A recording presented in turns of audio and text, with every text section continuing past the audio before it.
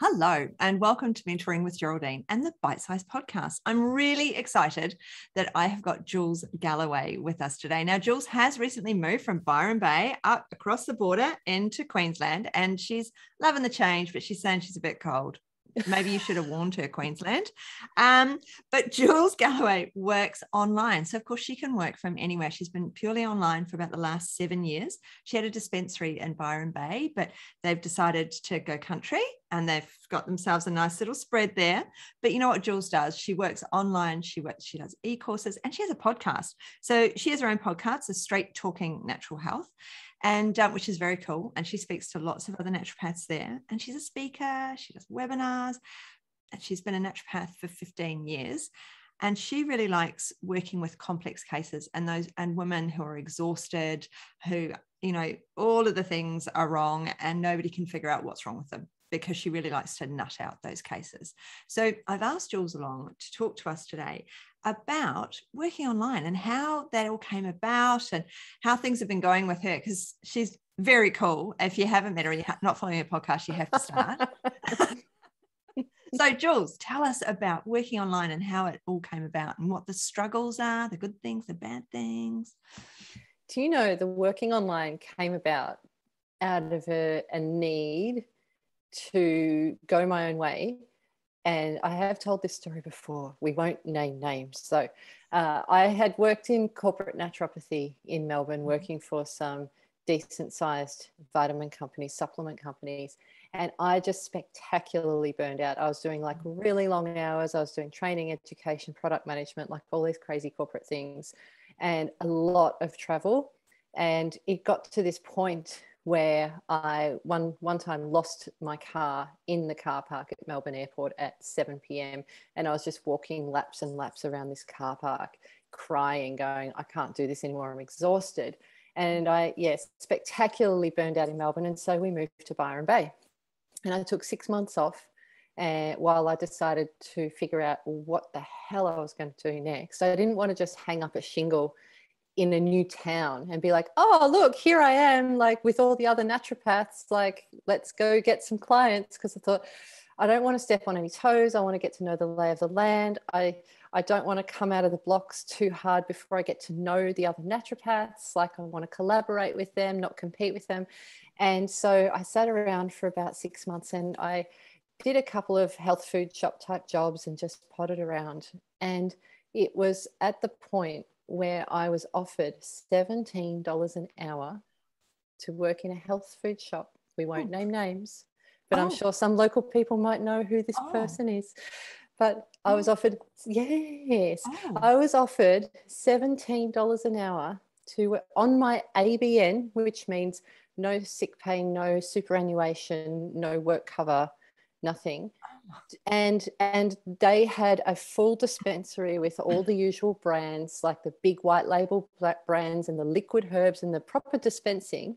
Yeah. And I said, how much? And he said, well, if you bring lots of business in and you show that you're an asset to this business, maybe in 6 months' time we can put it up to $19 an hour. And I was like, absolutely, forget that, move on, love. Off you go. No way. So that, I also had a very sick dog at the time who couldn't be left home alone for long hours, and I thought, that's it, I've got to figure out something that I can do from home. And that's how the whole online part of Jules Galloway was born, because it was out of a need to find something to do from home, a need to find something to do from a regional area where jobs were scarce and I didn't want to step on toes, and I didn't want to fish in that pond for clients, because it's just, it's a small pond. I thought that my clients are everywhere but Byron Bay.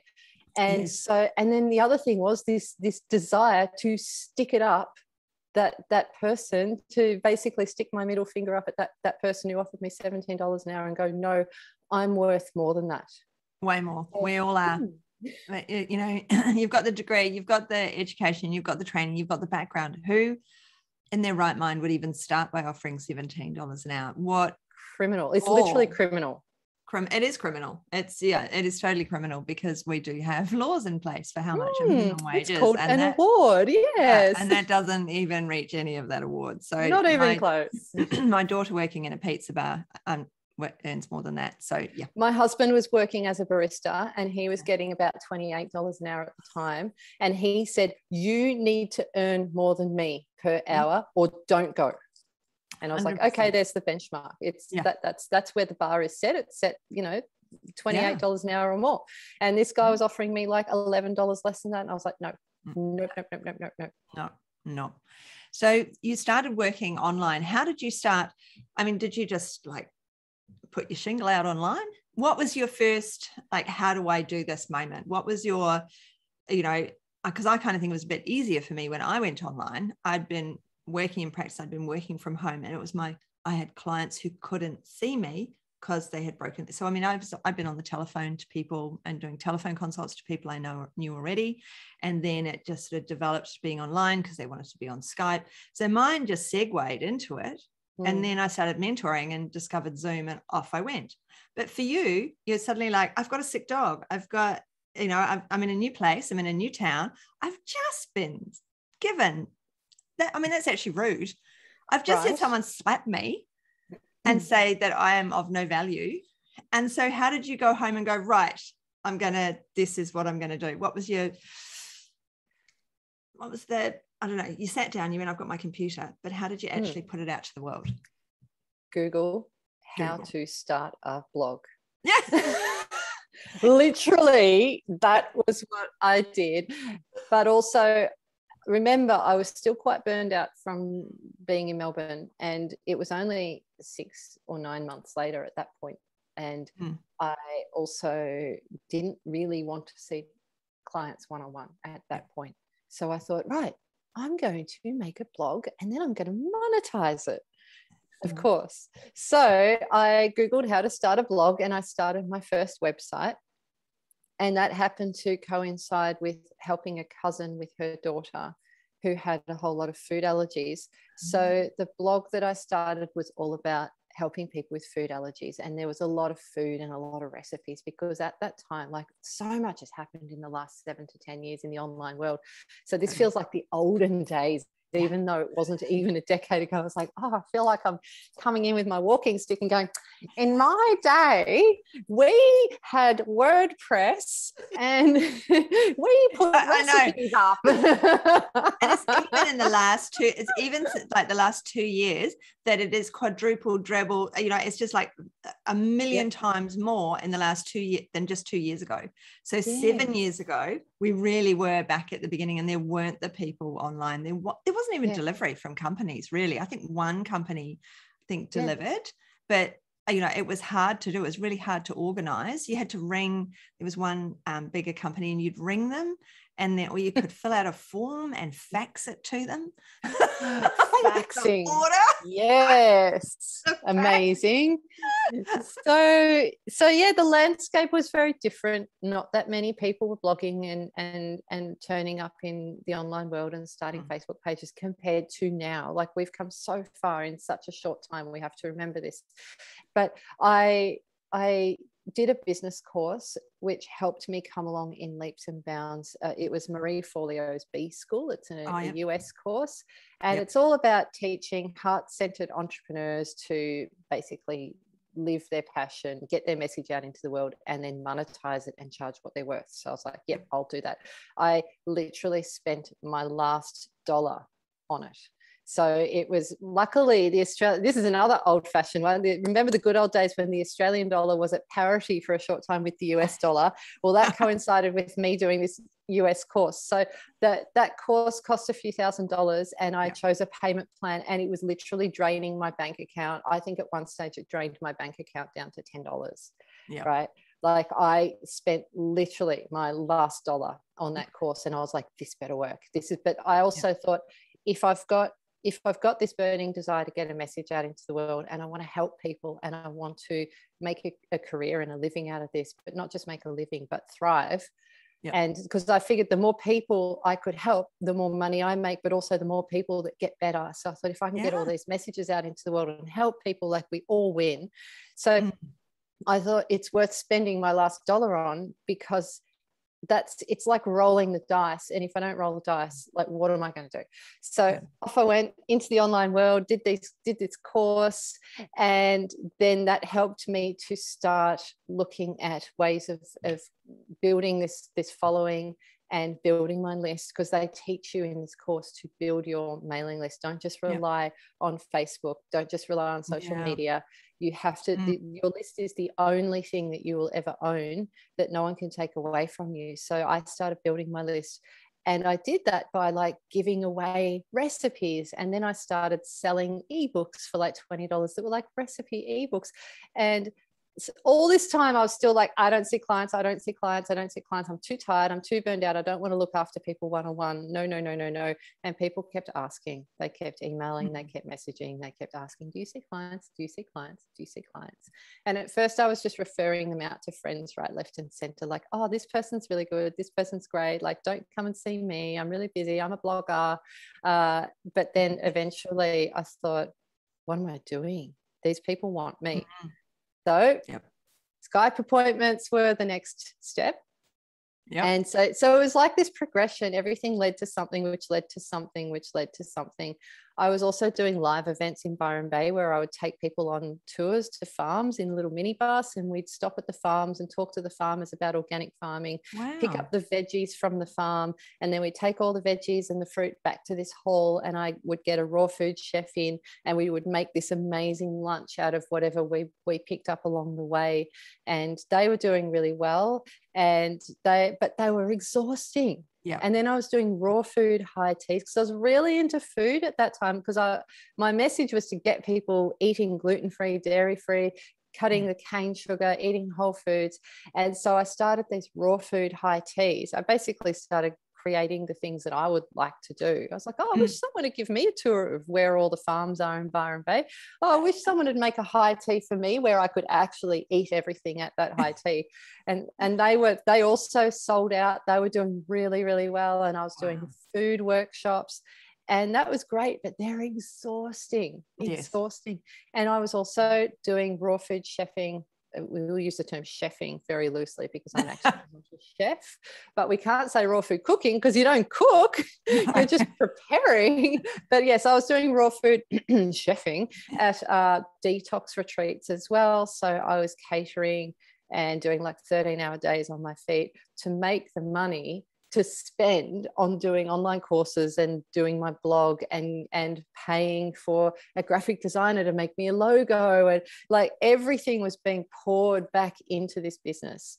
That's the thing that always happens, isn't it? We always have to, especially in those first few years when we're developing and coming up with stuff, we've got to pour the money in. And so there has to be a side job. There has to be another job. So I had nursing, and I was paying for the things out of the nursing so that I could, get everything up and running. And then eventually the nursing money went into the household because the money from the business was then able to do the website and do the things. But it's still, you've got to keep it. It's a while. It's not overnight thing. What do they say? How many years does it take to become an overnight success? Because 5, I think, isn't it? People only notice you when you pop up looking amazing, but they don't see all the back work. There's this thing, is it called Wayback Machine or something like that? It's a cache search where you can actually go back and look at people's websites and they show you the cached version from years ago. Yeah, I know. Shocking. Oh, yes. I need to go and clear that cache. No, you can't. It's there forever. I know. So I've if you go to websites sitting back there. Everyone, let's go look at Geraldine's old website. But this is what I often tell some of my mentees to do. Because when you're starting your naturopathic practice and your business and you're putting your new website up and you're creating social media feed, oh my Lord, none of us came out of the blocks looking perfect like that. Like, okay, maybe Lola Berry did, but I don't know anyone else. So, and I bet you even her cache search would reveal that things didn't start out perfectly. No one starts out perfectly. So I was using this cache search to go and look up people that I admired in the industry, but look up what website they had when they were starting out. And oh Lordy, it's absolute revelation and a lesson in perfectionism, because you're sitting there going, oh, I can't put this out into the world because it doesn't look as good as other people's. It's not as polished. It's not as professional. My logo, you can tell it only cost a few $100s to get that designed. It's not amazing. The branding's not amazing. Oh my God, my photos are not professional. But then you have to start somewhere. So fun fact, if you go and do a case search on julesgalloway.com or Geraldine's website, you will find that it didn't look perfect when we started out either. But the difference is we started somewhere, and then we had a foundation to build on. And then when you get a little bit more money, or you get a bit more of an idea of how to style things better or brand things better, then you take the next step and the next step and the next step. And then one day you turn up looking like an overnight success. But the thing that gave me the shits the most, but also it was hilarious, but it gave me the shits in equal amounts, was when I'd run into someone or chat with someone that I hadn't seen for a year or two, and they'd say, oh, you're doing well. And I'd be like, yes, my website does look good, doesn't it? But they immediately equate that to you must be making lots of money, and you must have loads of clients, and you must be reaching lots of people because it looks good. Yeah. And I think that's called fake it till you make it, kids. Yeah. The thing is, though, you have to look good to attract the clients ultimately. And sometimes when we start out, we need to look a little bit rough around the edges, because too many clients, too much interest will actually burn us out. Because you were heading into burnout there again, weren't you? You were all of your chefing at 13-hour days and all the rest of it. You're heading straight back into burnout. And so sometimes it's better that we are a little bit, not sketchy, but a little bit rough around the edges on these things, so that we can work to build it up so that then we can afford that really good logo. We can afford that amazing. I mean, I've just got a brand new website myself. Go and check it out, please. Congratulations. And so it takes time to find the right people as well. So, I mean, right back in the day, WordPress was hard at the best of times. And then the people who would do it was you had to do your HTML, you had to code. Yeah, do you remember writing code? All right, here I'll come in with my walking stick again. In my day, we had to learn code, kids. Yeah. Typing code. And then no, let's not go there. No, I've still got some sort of yes. I'm breaking out in a cold sweat. Absolutely. Because if you got one thing wrong in that code, you could break your whole website, and then you had to pay someone to fix it. And those fixing people were never cheap, because they knew you were screwed without them. They'd be like, right, we are $200 an hour to fix this. And I'd be like, it's like when you break your car. Yeah. And there were very few of them. So now, of course, there's tons of them. You can outsource. Outsourcing is amazing now. There's so many avenues to be thinking, how can I do this? I mean, Marie Folio, there's lots of courses out there to help us to make sure that we do go online, and we don't have to. I mean, I just sort of did it all from scratch, but I was told, hey, you have to be, I had a session with you once, and I was like, how do I get these things to connect? Because that's the thing, isn't it? Sometimes you just need someone to help you to get things to connect.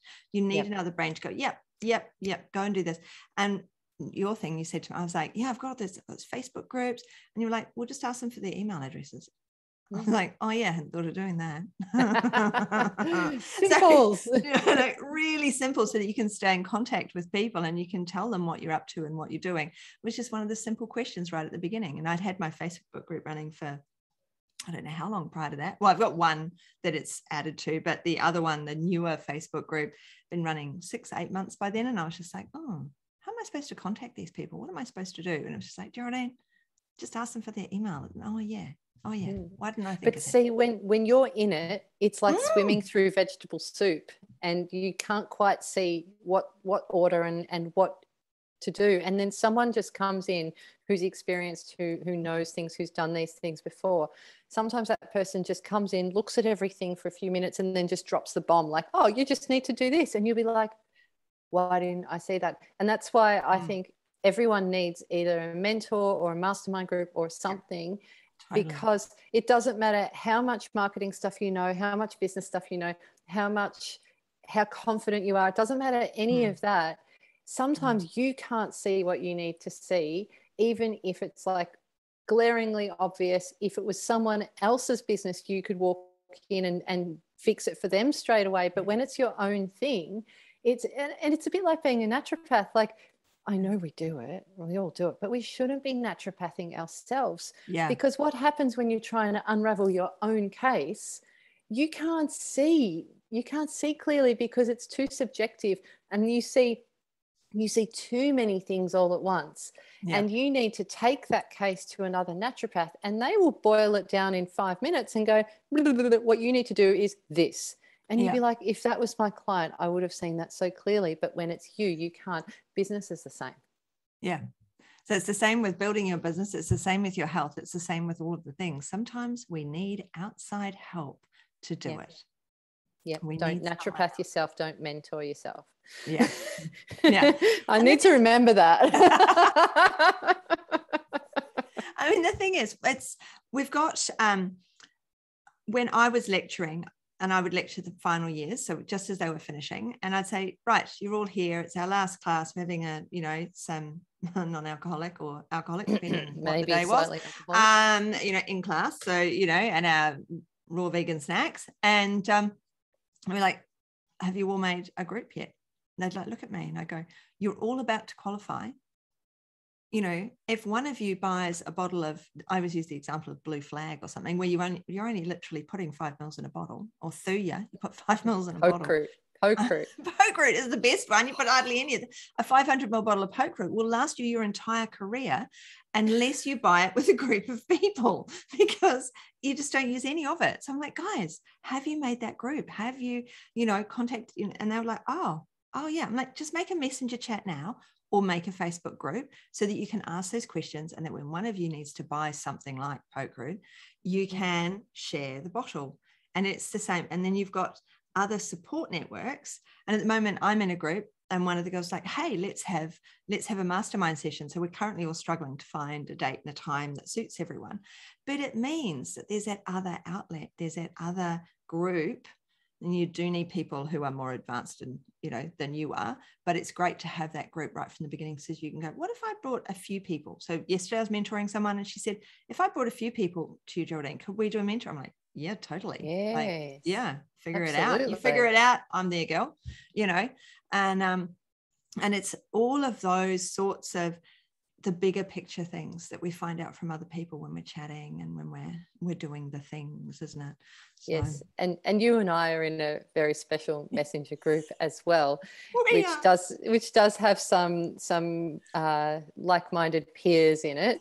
Yes. And it's also a great place to ask the questions that you don't want to ask on a bigger Facebook page or forum, because we know those Facebook pages are out there and they're amazing. But sometimes you're on your 5th client of the day, your brain's a little bit fuzzy, and you know that you should know the answer to this, and you don't dare ask in the open, because damn it, then they're going to all know that I'm a fraud. So where can I go and ask for a quick bit of help? Like, guys, can someone just please put their eyes on this for 1 second and tell me do I give this herb or this herb? Or what do you think of this pathology test? Or has anyone heard of this health condition, and has anyone treated it? Because I've never seen this before, or I've heard of it, but I've never given herbs for this. And so I think everyone needs that little power group of like-minded people who are all in similar places to where they are professionally, so that you can just go on there and ask for help, have a bit of banter, drop in some studies that, have you seen this study that came out today? What do you all think of this? Has anyone read this news today? Oh my God, my client's mum just died. What do we do when something like that happens? Does anyone know of a nice gift I could send? Just everyday support like that is so powerful. Because then so many of them, nearly all of us are working online at the moment to some extent. So because of COVID, Zoom appointments are very normal now. But what it does as practitioners is it can make us feel quite isolated, because you're not just walking out into the dispensary and chatting with the person behind the counter, or you're not meeting up with people in the same way that you used to. But if you've got that group that you can go to in between clients or at the end of the day and either have a little vent or ask for help or just have a bit of fun and banter, then you feel like you're still part of something, and that someone's got your back. Yeah. And that can make you feel so much more confident, and you can go about your daily business feeling like you've got that little safety net for all those reasons, whether it's just someone to pep you up or someone to pick you up or whatever it is. I think it's such a powerful, powerful thing, and not enough practitioners are doing it. Yeah, totally agree. We need to have more of it, more connection with each other and more positive connection. There's a lot of negativity in the groups because there's a lot of angst, and which makes it hard to ask for help, because you think, oh my God, there's people are watching, and if I say the wrong thing, it's going to turn into a bun fight, and I don't want a bun fight. I just want to know the answer. Yeah. And and people comment as well. So often it'll be, which product do people prefer for sleep, this brand or this brand, this product or this product. And then every so often someone will put in there, oh, I think it's dreadful that people are just asking for brands. Well, how else are you going to find out? The rep is only going to tell you that their brand is the best. So you need to ask the bigger group to say, what is everyone else finding, so that I can try the right product for my client. And then, because people go, well, I prefer this one because of this reason, or I find this one works for these people. But then there's that one person who'll be all pious and holier than thou and say, oh, how awful, how can you ask these things? And then that person will never post again. And so if they've got a group that they can go in there and go, well, what do you think comparative this product to this product for sleep? And half of them, oh, I love that one, I love that one, I love that one. I haven't actually tried that one, but I haven't used it for long enough to tell you yet. Oh, okay, then I'll go with the known one until somebody knows the other one, or maybe I'll try the new one. But you don't get that angst coming back at you. Oh, how could you post that? But also, like, I do sometimes still post in those big groups when I want input from people who are outside my circle, because sometimes you can get a bit insular. If you've surrounded yourself with like-minded people, you all end up a bit like each other. So sometimes it is good, but when you're right, when you do post in those groups, you need the confidence to be able to be like Teflon.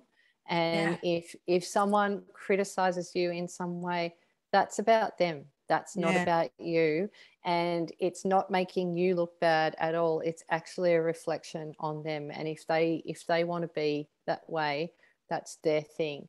But also, like, you've got to be prepared when you show up in the online world in open forums. Like, it's open season, and so I think we do need to put on our little suit of armor or a little Teflon cape and get out there anyway. It's good practice for the outside world. Oh, totally. It's good practice for showing up online as ourselves on our own Facebook pages and Instagram pages as well. But you're right. Sometimes you just go, not today, Satan. I'm just not going to do that today. I'm just going to go and ask my friends. I'm just going to go and ask my friends. And the thing is that you can ask your friends, and if you still don't get the answer or enough answers, then you can go into the Facebook group, because you really have got a better understanding. So, but at the end of the day, any Facebook group is still just a bite-sized answer. But at least you'll get it off a dozen people, hopefully, your answer. So that always helps, because at least you'll get a few that you like, even if you get a few dreadful ones. And I believe in good karma too, Geraldine. So if you're going and asking for help in those Facebook groups, and this is something that Marie Forleo always says as well, if you're turning up and asking for help in a group like that, stick around afterwards and go and help 3 other people. So go and look for 3 other recent threads where you could contribute, or make a note to go back in there tomorrow and look for something that you can contribute to. Or if you can't contribute in terms of your knowledge, contribute to the cheerleading. If someone's in there saying, oh, I've just had the worst day and my client didn't come back, like, even just going in and adding something positive to that thread to help G that person up for the next, to steal them up again. So if you're going in and asking for help in a place like that, make sure that you contribute to the good karma and go in there and serve and serve and serve, so that and if you're in there being the positive person who does serve, that will reflect on you as well. And people will then stick up for you in those spaces if they see something, if they see you copping some flack in some way. So you have to have that reciprocal relationship too, and then it works much better. Totally. In the groups, totally. When you see people constantly asking and never giving, it's tiresome. And then after a little while, you see that nobody's answering for them. Nobody's commenting on their post, because they're not giving back.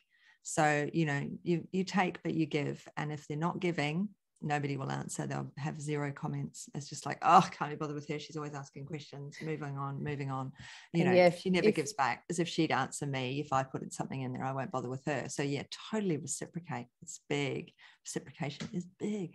Yeah. Now, this is meant to be the bite-sized podcast. And oops. So I hope that all the listeners have really enjoyed this, because this has got to be a record for me, possibly one of my longest ones ever. It's a big bite. Yeah, it's a huge bite. So yeah, I hope that I'll stop talking now. So it's a huge bite today. It's not just the bite size, it's the big bite. It's the huge piece of cake today that we hope that you all enjoyed, because I am going to let you go now and let Jules go as well. But thank you all so much for being here. And if you have enjoyed today, don't forget, a nice little 5-star rating wouldn't go amiss, along with a little comment. Don't forget that. That would be fab. So I'm going to say goodbye to Jules, and thank you so much, Jules, for being with us today. No worries at all. It's been a pleasure.